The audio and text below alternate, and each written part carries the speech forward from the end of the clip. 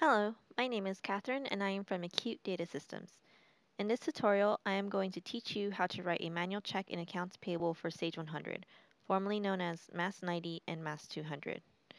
Today, we'll be covering these topics: how to write a check in manual check and payment entry, updating the manual check and payment register, and last, we'll be reviewing the payment and vendor inquiry. Go to the Tasks pane and expand the Modules tab. Click on Accounts Payable, open the main folder, and select Manual Check and Payment Entry. For the bank code, choose the bank code to be withdrawn from. For the check number, click the Next Check Number button to automatically create a new number. Now the Header tab becomes accessible. Enter the check amount. Our check amount is for $100.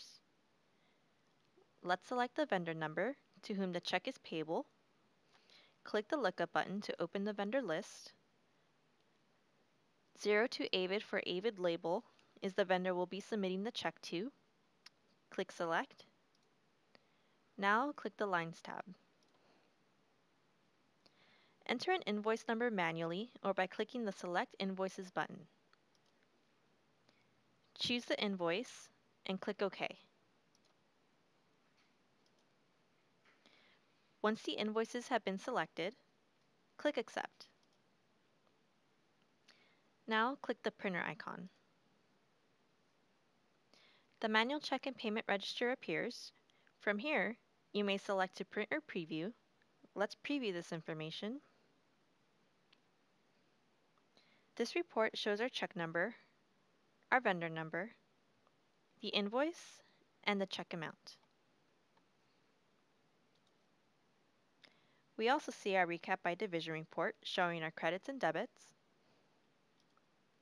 Do you want to update the manual check and payment register? Click Yes.